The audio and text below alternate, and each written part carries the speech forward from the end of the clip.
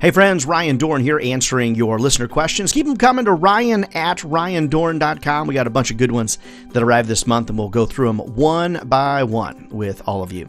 All right, first question comes in from Lenny from Calgary. What's going on, Lenny, up north?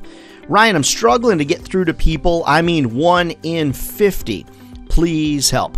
Lenny, you're not alone, man. In the sales world out there, especially as we're starting to come, hopefully, to an end of COVID-19, people are overwhelmed being at home. They're overwhelmed with personal issues, overwhelmed with work, trying to keep their families, themselves healthy. So you've got to be really specific if you're going to get through to somebody. Now, Lenny, we haven't worked together, but I'm going to guess that probably you might be sending emails that are way too long.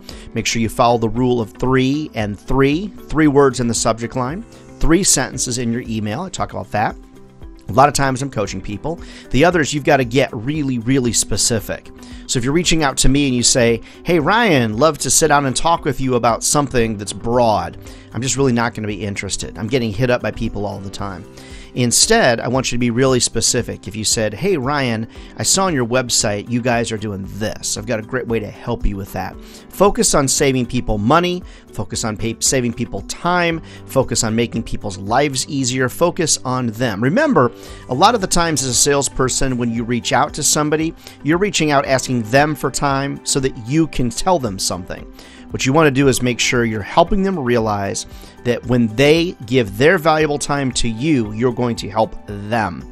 And that's why these customer needs assessment, I talked about it on my podcast this month, a lot of times they're a waste of time because it's more about you as a sales rep learning and discovering than it is about you helping the customer. So Lenny, get specific.